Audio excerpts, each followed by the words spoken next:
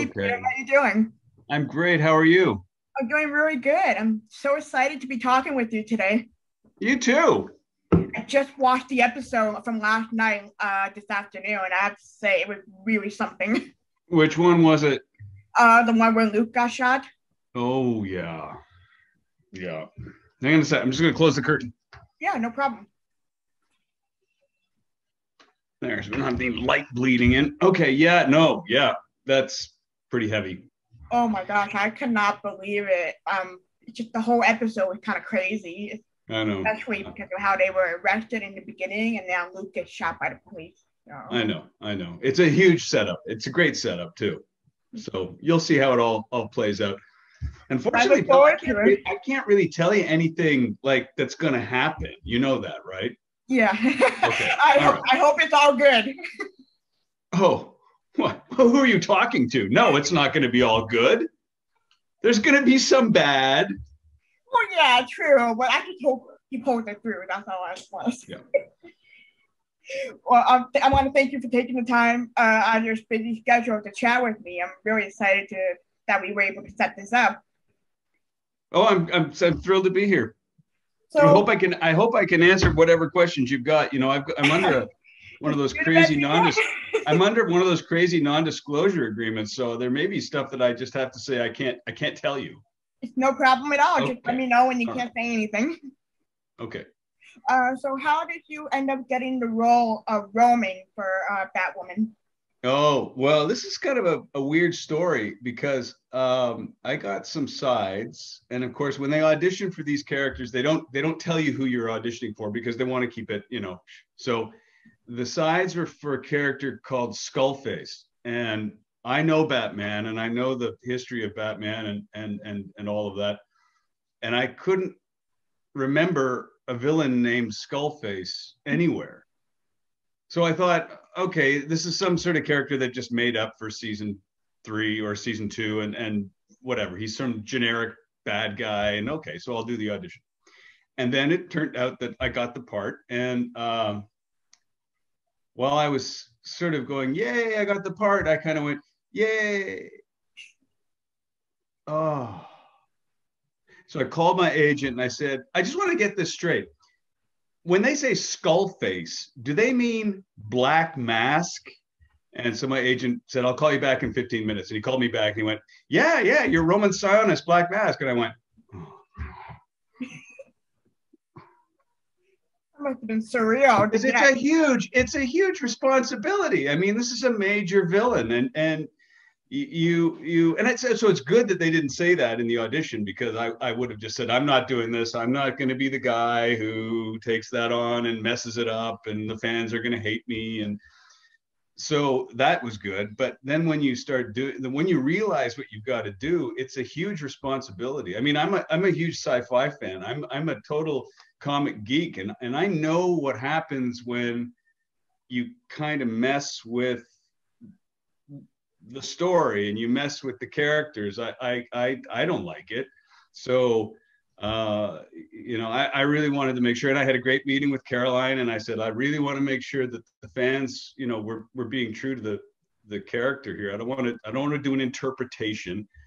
But having said that, there have been a lot of iterations of Black Mask. I mean, from when he was first created back in the 80s until right now, every time he reappears in the comics, it's another artist, it's another writer, it's another. So there's all sorts of versions of him. I mean, the very first version, his mask was just a human face carved out of black ebony, and then it fused to his face. And so then artists said, well, maybe his face is now a skull-like mask. And then later artists said, no, he wears a skull mask on his head. And sometimes he has ears showing. I know a lot of fans don't like the mask because it shows my ears, but in some of the comic iterations, his ears show, and some of the comics, they don't show. So the art department and the writers, I think, did a really good job of kind of amalgamating all of those iterations and trying to find, okay, what is the central core of Black Mask and what can we do here? And I think they did a great job. And they really did. And I have to say, it's one of those fans I definitely loved their portrayal of the character. Yeah, I think they stuck really, really close to the source material, and I was really happy with that. I know with the Harley Quinn movie, they had Ewan McGregor play him. Yeah. And I thought you were kind of goofy to play the character, but when I watch you, you're kind of scary in a good way. Well, listen, I think Ewan McGregor is brilliant, and I really liked his interpretation because he really captured that whole spoiled brat aspect of Roman Sionis, and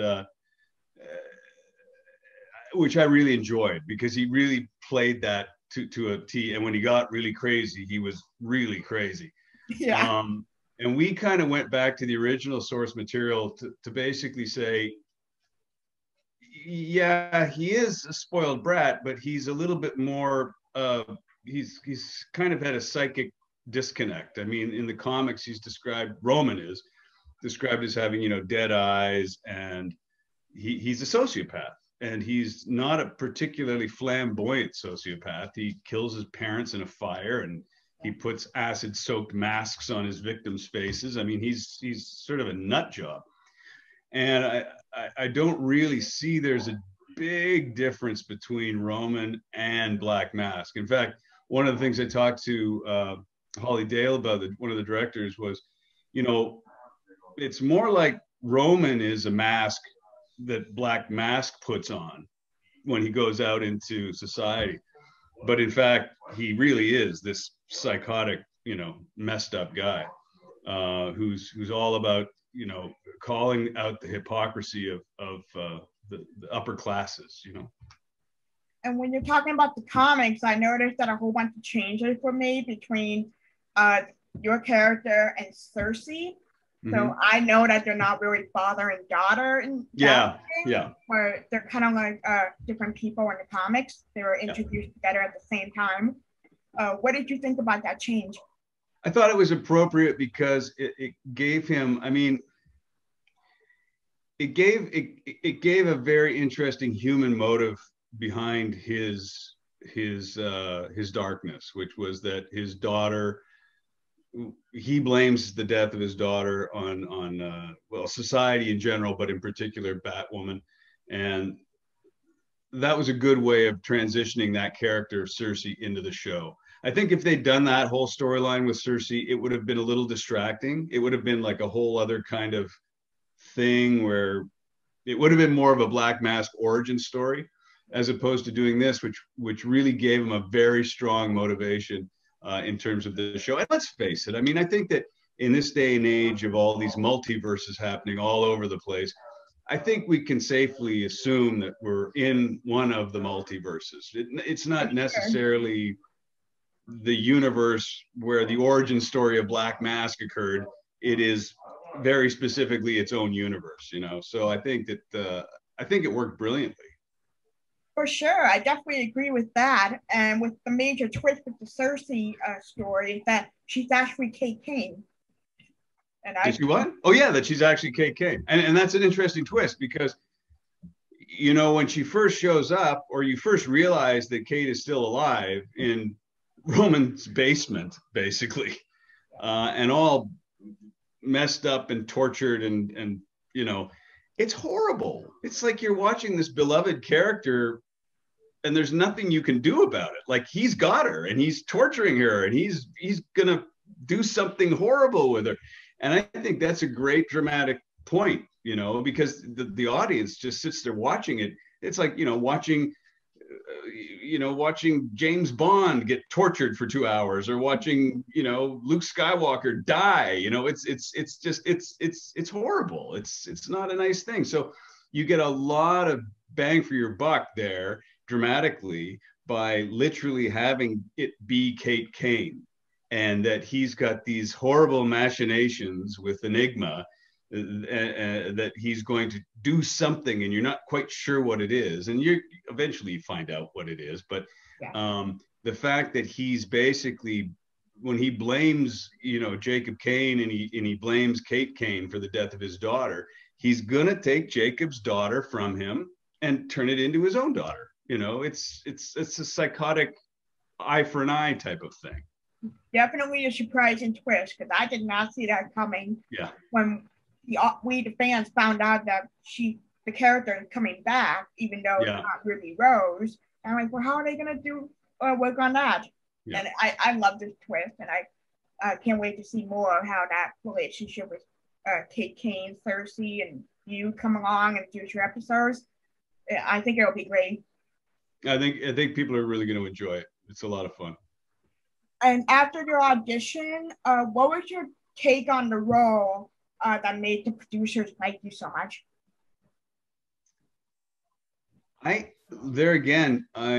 Because the audition sides were vague, I just knew he was a bad guy, and the sides were well written. They were very sort of they were just really menacing, and so I did my best menacing guy, and I guess that's what they liked. They must have liked my menacing guy. I don't know. I mean, most of the time when you do an audition, it's a crapshoot. There's 1,000 other people who are better than you, and you're the one they chose. And so there's no rhyme to reason. You know, sometimes you know that you probably did the best audition in the room, and you never hear it from them again. And then sometimes out of the blue, you go, well, I'm never going to get that one. And they call you up and they say, you're the person. So you just have to throw your hat in the ring, and hopefully they pick you. Well, congratulations on that successful audition. Thank you very much. So how did you prepare to play the role of Black Mask? Well, I hadn't read the comics for a while. So I went to my local comic shop and I said, listen, I need you guys to pull up, because I know these guys. And I said, I just pull up like your favorite Black Mask stories from all the time, and get them to me. And in COVID, you know, I called them on the phone and they put them in a package, and I went down and picked them up. And then I just read that. I just read the source materials, and I read it from the very beginning, the origin story, to, and obviously they didn't give me the original origin story because that would have been crazy and expensive. But but there are some anthologies that contain it. And then they gave me a bunch of other stuff that was more current, that wasn't expensive to buy. And I just used that, you know, and I thought, okay, so far, really the only physical description, I've got some physical descriptions of him from the comics. But in terms of his character, the only thing I could find in all of these things was that the narration always referred to him as having dead eyes. And at one point, one of the people who was fighting him says, I hadn't seen him in a long time. All I could remember was that his voice sounded like sandpaper. So those were the only two physical things that I had to go on. And so I just tried to incorporate that into it. When I was Roman, I just tried to be like, you know, dead. And when I was Black Mask, I just tried to have a sandpapery, raspy voice. I know that makes it sound, acting is actually more complicated than that, but I believe it. That's behind the scenes here. That's what I started with. Yeah. So what kind of training did you have to go through? Did you do any of your own stunts? Oh, I did all my own. No, I didn't. No. They've got a fantastic stunt team. The fight sequences are amazing on that show. And one of the first days I had on set was a big fight scene. And so I showed up on set and they ran the scene and you know, we did the dialogue part of it.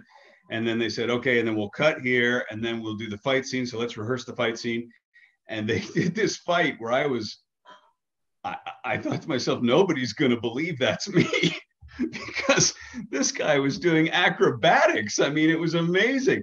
So I just then and there, I was determined I was going to tell my family that I did all of that fighting. So don't ever let my family watch this video. But yes, no, they've got an amazing stunt team, and they just do it like that. Like you could literally go to them and say, I know you've got nothing, but we're going to shoot this in 15 minutes. Can you come up with something? And they come up with something. They come up with this amazing fight scene. And so, no, I didn't do my own stunts. No. Well, maybe someday soon. Well, there again, Bell. Like I'm a little up in age, so sometimes I've learned. When I was younger, I did a lot of my own stunts, and I have the injuries to show. And I've learned that, you know what, if they've got a good stunt team, let the guys do it. Let the stunt guys do it. Better play it safe. Hey, and it just makes the character look better. I mean, if they'd actually said, "Will you do this fight scene?" it would have looked horrible. It would have, I mean, I'm sure I would have done it, but stunt people are a really cool, separate performing breed, and they know how to fight on camera. Whereas actors sometimes don't really, because we tend to go realistically, right?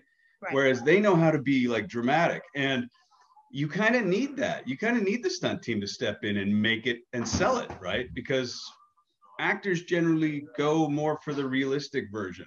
It's kind of like I always say with, in movies, they've got the whole Sam Peckinpah thing. When somebody shoots you with a magnum, you go flying back through a window. Well, that's not physics. That's not how it works. If you get shot with a magnum, you actually collapse forward from the force of the impact. You don't fly backwards.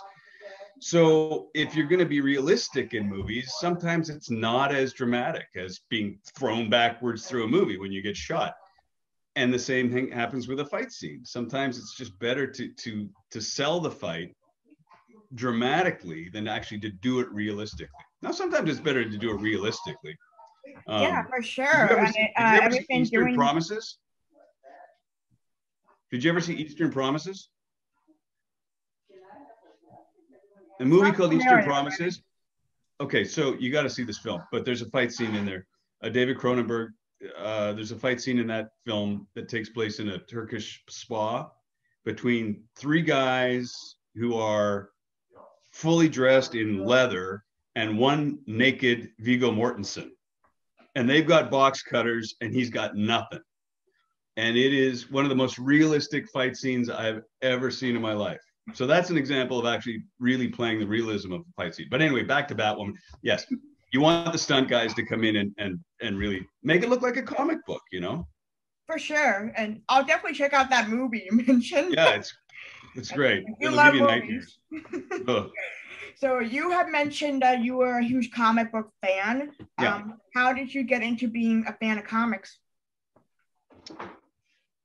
You know what? I actually remember this story. I was very sick with the flu when I was a kid, probably about, I want to say 10 years old, maybe. I don't know. I was very sick with the flu. I was home from school for a long, long time. My mom, we lived up north of Toronto at the time, and my mom had gone down into the city to do some shopping or something. And she went by a comic shop and literally bought me a bunch of comics to occupy me while I was lying in bed. And I just got hooked because, of course, the first time you read a comic, you go, this is great. Then you get to the end and you're like, what do you mean I got to wait till next month? Like, what the heck? And then they hook you. And after that, it was like every month we did a trip down to Toronto so I could go to my comic shop and get my next issue. And so that's sort of how I got involved. And then you meet people through the whole network, and then they say, well, if you like that, you should try reading this comic, and then if you like that, you should try to read, and then you sort of accumulate, and then it gets a little out of control. I eventually stopped because I realized it was getting a little out of control. I had bookshelves, and so which I eventually gave to one of my nieces, and hopefully she made some money on them. But you should see my closets and my bookshelves. I got full of stuff. Yeah. For me, I started when I was like maybe 5 years old with the Spider-Man movie with Tobey Maguire. That was pretty much the start of it for me. I'm gonna kind of get a little personal here because I'm not. I have autism. Yeah. So having these characters and comics and superheroes have been a really huge part of my life. Pretty much saved me in the best way I can. So reading comics and watching the movies have definitely made my life a whole lot better today. Hey man, whether you have autism or not, reading comic books and watching these movies makes everybody's life a whole lot better. I mean, it's such great escapism, and it's so amazing. I mean, it's great, it's fantastic. But so you started collecting comics after seeing a movie. So that was your intro into this was, so you saw the movie and then you went, hey, what was this based on? And they said, oh, it's based on a comic. And you went, what are these comics you talk of? And so you went to the comic shop and bought some comics? Yeah, pretty much. Well, they were gifted to me, actually, with the Spider-Man comics, and then one of them with the Batman comics based on Batman Begins. Right. So that I didn't really start collecting them until I was in junior high. So now I have shelves full of comics everywhere. Oh my God! Yeah, I know. I hear you. I hear you. You watch that. That can get crazy. That can get out of control. You're a kid at that age. You start watching these kind of things. I was getting into Pokemon, Harry Potter, and Marvel and DC at the same time. Right. I didn't know anything about comics until a little bit later after I started. But it was definitely worth the wait of reading the comics, because I keep seeing the same logos in all these movies. Right. It's funny because that's actually, it's interesting when you think of it that way, that a lot of that material is coming to a whole new generation. Like your generation is getting that material through the films, right, of the DC universe and the Marvel universe, and it almost feels like, oh no, then they're not going to actually buy the comics anymore. They're just going to get those stories from the movies, and you don't want that, right? You want them to go back to the store. Yeah. So what has your what was your favorite scene or episode to film so far? Oh, and I'm not trying to dodge the question. I actually have had a pretty good time on every episode. I think there is an episode coming up that I had a particularly fun time on. I can't really talk about it because it hasn't aired yet. But this is probably one of the best crews I've ever worked for. And certainly the cast were very generous and very welcoming and very, you show up and you feel the responsibility of what you have to do. And they totally welcome you and they totally make you feel that don't worry about it, just relax. It's going to be great. We're going to have fun. We're going to laugh. And so there was never a day on set that I really hated it ever, right? Because you see as somebody who really enjoys comics, you feel so privileged to be a part of this whole thing. And then when you get these scripts down that are like, okay, they're staying true to the character, they're staying true to the concept, it's great, we're going to have fun, then going to work every day is just a joy. How can you not like working on a superhero set? What do you love most about playing Roman? About playing Roman? Yeah. His suits. Suits. Roman is like so classically in terms of theatrical characters, he's what's known as a fop. He's full of pomp and circumstance. He's got the perfect hair and the perfect clothes, and he thinks he knows everything, but he's actually an idiot.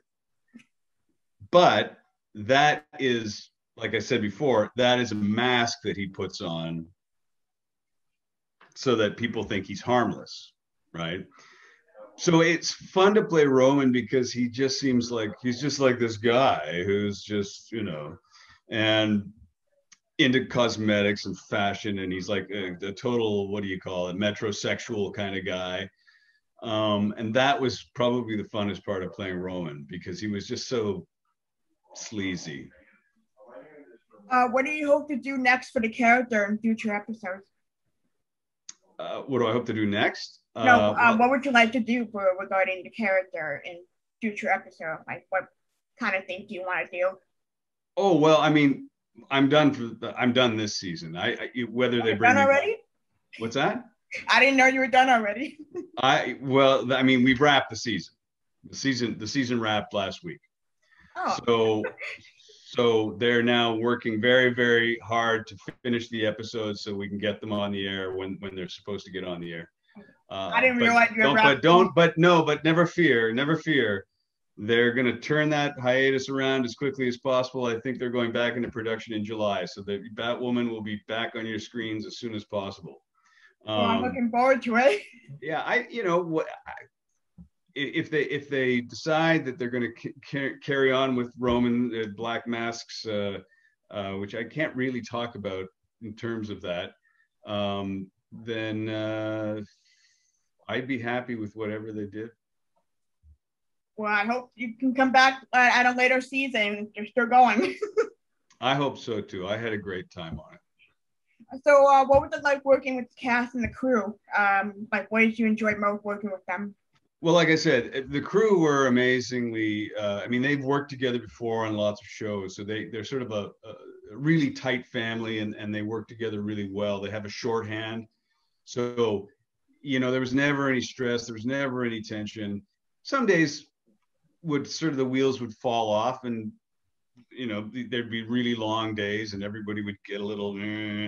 But in general, such a great bunch of people, and really welcoming and making you feel good. And the cast, there again, the cast made an effort to welcome you. Like you'd show up and you'd be sitting there and you sort of feel like the new kid in school, and you're like, you know, does anybody want to be my friend? And they immediately just sort of jump on you and like, oh, you're the guy. And they, you know, so there's nothing, I have not a bad word to say about any of those people. I love that. They're the nicest people. They're the sweetest people. They know what they're doing, so they don't take it too seriously, but they take what they do very seriously, but they don't, they know that it's not, it's not that they know what it's not, they know what it is. So there's always fun. People have fun on, they know that like, let's make something here that is really fun to watch, you know? And they're all really good. I mean, the cast are really talented people. So working with them in every scene, whether it was Javicia or Rachel or Rasmus, any of those people, you had a good time. They weren't like, I've worked with some actors who are a little dodgy in my storied career, and none of these people were like that. It was just a joy to always sort of do scenes with them. That's fantastic. I'm really happy to hear that. And you definitely made my first Batwoman interview definitely worth having fun talking with you. It was a real pleasure. Well, thank you so much for taking the time to chat with me, Peter. I'll send you the link through Amy when I have everything uploaded for you. And maybe next time we'll talk in the future. Absolutely.